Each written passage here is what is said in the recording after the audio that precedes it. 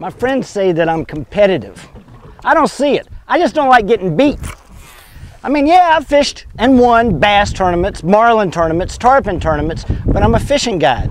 I don't have to beat everybody out here, everybody on the water, all the other guides. I don't have to beat them, but yeah, I really do like to.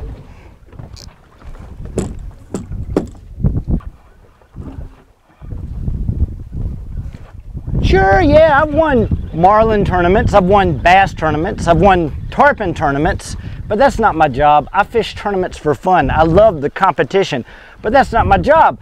Guiding is my job. Taking people out who don't fish as much as I fish and teach them how to fish.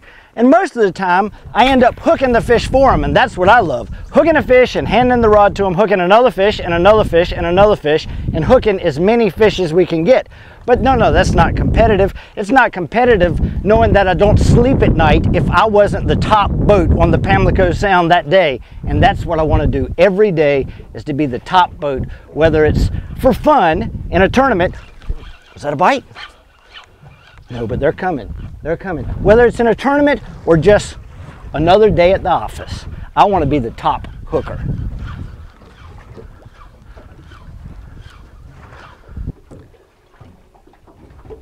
So the other day I had this girl on the boat.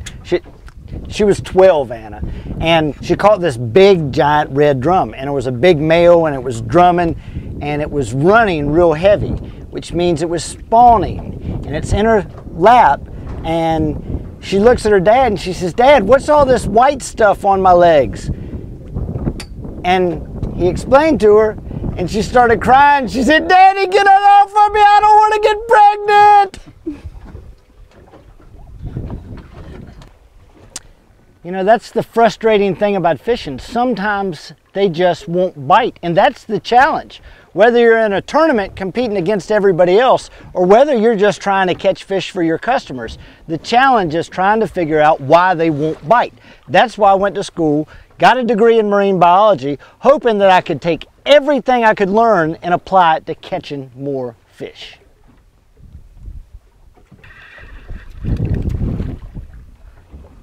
Fishing is not always pretty. Sometimes it's dirty. Sometimes you got to get dirty and squeeze the guts out of your bait and create a nice chum slick, because if you chum long enough, they will come. Keep putting the bait out there. I'm okay with catching fish on fly rods and lures, but fishing with meat, fishing with what they eat, that's the way to really get them. Nope. There we go. I got him. Very cool. This is a cannonball jellyfish. I don't know what the scientific name for it is, but it's a jellyfish that doesn't have any stingers. This red part, that's an algae that lives in the jellyfish. So they've kind of evolved together, where the jellyfish just gives the algae a home to live in, and the jellyfish keeps it up close to the surface where the algae can photosynthesize and make food for the jellyfish. So, and you know, fish eat these also. Turtles eat them, and spadefish. They're really good spadefish bait. But since there are not many spadefish out here in the Pamlico Sound, we're going to go ahead and let this guy go, and he'll swim off and maybe get eaten by a turtle.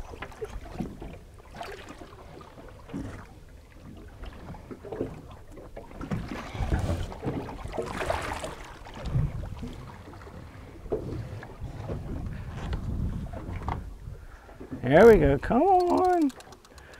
Come on. Come on. We might even feed you to a red drum. There we go. Don't bite me. Don't bite me. Don't bite me. I'm not going to squash you. No worries. There we go.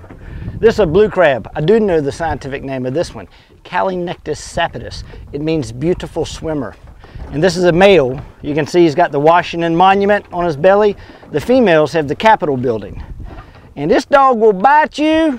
I mean, they hurt really, really bad. You can hold them right back here by the swimmer fin, but don't grab them anywhere else because they'll get you. And being that we got plenty of bait, I'm actually going to let this guy go. Ready, buddy?